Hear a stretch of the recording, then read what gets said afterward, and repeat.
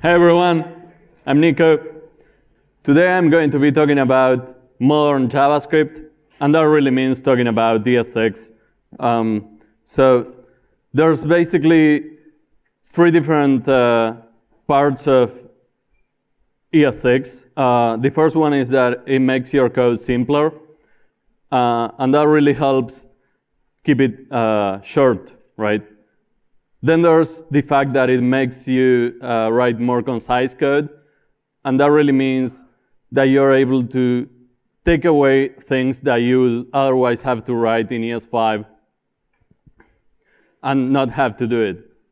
And the other important part is that it allows you to not focus so much on how you do some things, and instead focus on actually doing things and focusing your code into what you want to do rather than how you do it. So the first thing that we are going to talk about is object literals, literally. So the first feature in object literals, and there's three different improvements here, is property value shorthands. And this really means that if you have a property that has the same name as a variable you want to assign to it, you can just get rid of the right-hand side in ES6.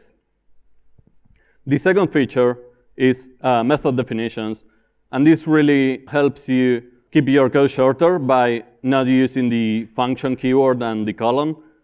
And it's similar to when you declare getters or setters using the ES5 syntax, where you don't have the function keyword either. And then there's the computer property names, which allow you to inline dynamic expressions used as property keys, so that you don't have to first declare the object literal and then assign to that property. You can just do it inline in the object initializer. Then there's arrow functions. Yeah, there's going to be a lot of silly things like that. Arrow functions are basically the same as regular functions, but they're shorter. This means there's, again, no function keyword, but instead you have to use an arrow, so hence the name and the silly GIF. There's a lot of different ways to write arrow functions. For example, if you have a single parameter, you can drop the parentheses, or if you just are going to return a single expression, you can get rid of the return keyword and the block and just use an expression. And then the return and the block will be implicit. So the value will still be returned by that arrow function. The big difference between regular functions and arrow functions is that there's lexical scoping, meaning that this in the arrow function really refers to the outer context. And this is usually what you want with arrow functions, because it makes it easier if you're inlining an arrow function in a set timeout, for instance, to reference the function from outside and not the context of that anonymous function. So that's that.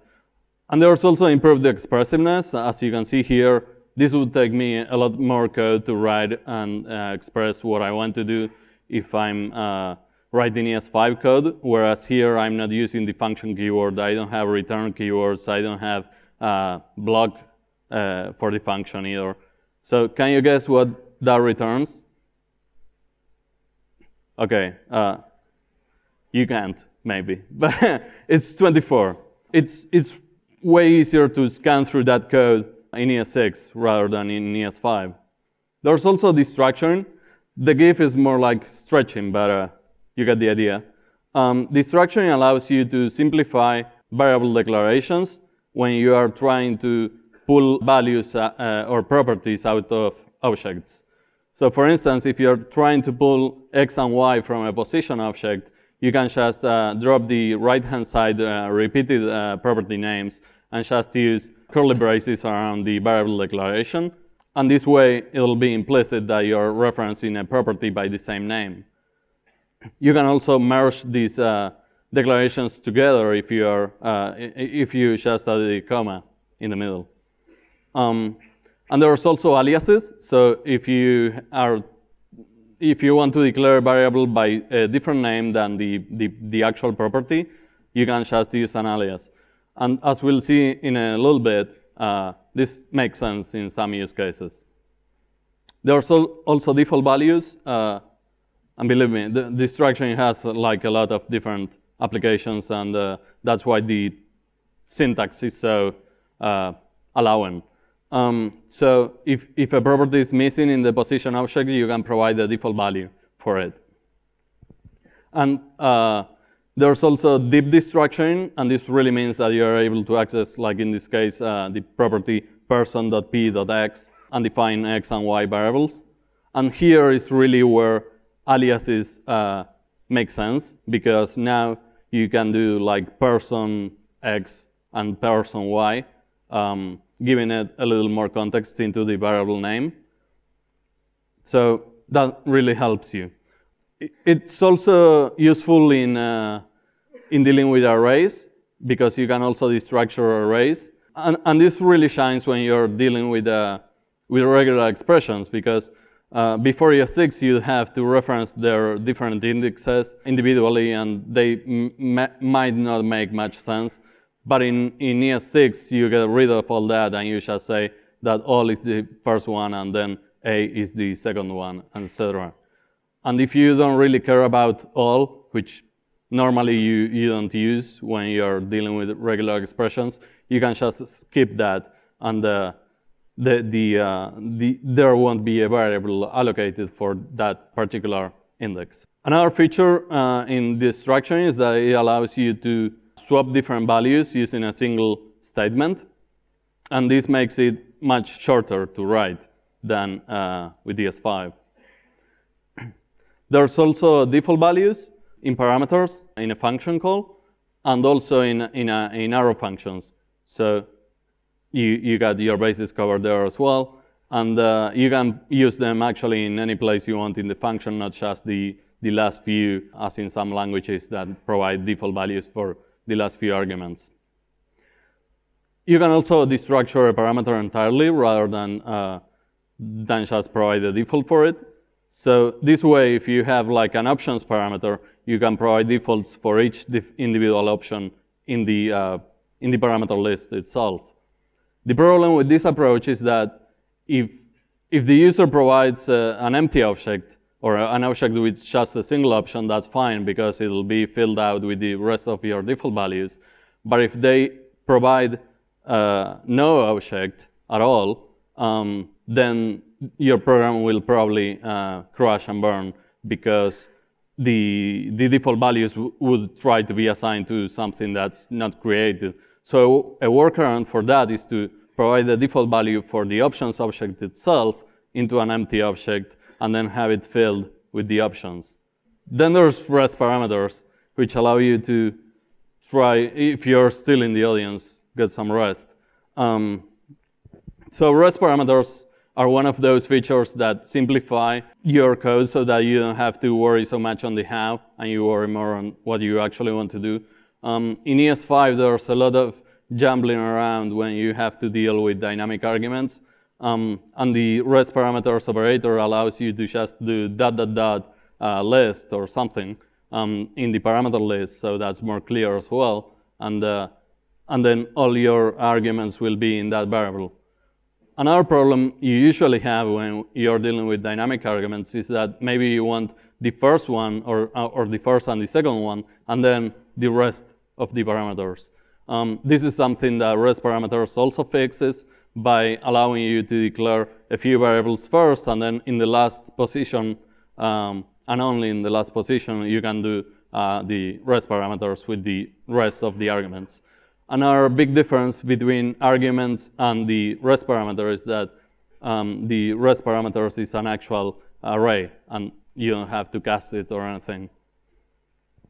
Then there's the spread operator, which basically uses toasts, and well, it's not like that, but it's similar to rest, because you usually have breakfast in the morning, and you maybe spread something on your toasts. But in the case of JavaScript, when you have to concatenate different arrays, you can get very involved in JavaScript very quickly, and the spread operator allows you to inline those concatenations inside the same array, making it much easier to read once you get used to ES6 syntax.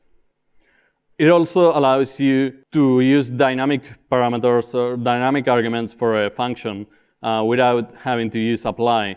And apply usually spends a lot of your thought process into, okay, he's doing apply null, but he doesn't want to provide the context, but he does want to have dynamic arguments. So this kind of simplifies a lot of that and makes it easier. Another similar issue is trying to do new and apply in ES5. It's really complicated. If you ever have to do it, you'll probably pull out the answer from Stack Overflow like I did. So there's that. But in ES6, you can just use new with the spread operator, and that's it. So it's much easier. And it's also able to be combined with destructuring, so that you can destructure arrays doing the first, the second, and the rest of the arguments into another array. So there's that too. Before ES6, it's really hard to cast array-like objects into true arrays, because you have to go through language-specific stuff and really know that if you do array slice call, array prototype slice call, you're going to be able to cast it into a true array. But that's going a lot into JavaScript quirks, and instead with the spread, you can just spread the different parts of your array like into an array, as long as it's an iterable object, which in ES6 you have like arguments, node lists, and all that are array-likes. So it's much easier for you to cast these things into true arrays. Then there's template literals, which are really another flavor for strings. Strings have a lot of different issues in ES5, particularly when you're trying to format a string with your own expressions in the middle. It can be kind of hard to read the text because there's like a lot of strings starting and ending, a lot of plus signs. So you usually come up with some way of formatting your strings, and then it becomes weird. So in ES6, you have that natively. You can use expression interpolation with arbitrary JavaScript in it. Another problem it solves is that usually in ES5, you use multi-line strings by concatenating arrays, or concatenating strings and using escapes, or even parsing out functions made out with a comment. So that's confusing. So in ES6, you can just use template literals, which have support for multi-line by default. So I'm henceforth declaring that template literals are strictly better than single and double quoted strings, and that's that. Okay, so let variables bloom now. So let is basically a different way of declaring variables. If you remember, the var declarations in JavaScript are basically function scoped, and this means that the variable is going to be hoisted to the top of that function. Let is a bit different in that it's block scoped, so it's going to be hoisted to the top of the block instead. And this allows you to have variables by the same name in different blocks in the same function. And you don't have to declare these variables in the very top of the function for you to be able to logically follow what the program will actually do. So all of that is really good. One thing about let is that there's this mystical thing called the TDZ, or the temporal dead zone. And yeah, that's a very frightening name for something that really means that if you put some code that tries to access a variable before the let statement that declares it is reached, then your code will throw. So there's that, and that's TDZ in one slide. Then there's constants, which are kind of frozen like I am, I guess. So constants are basically the same as let, except that you must declare them with an initializer so that they always have a value assigned to them.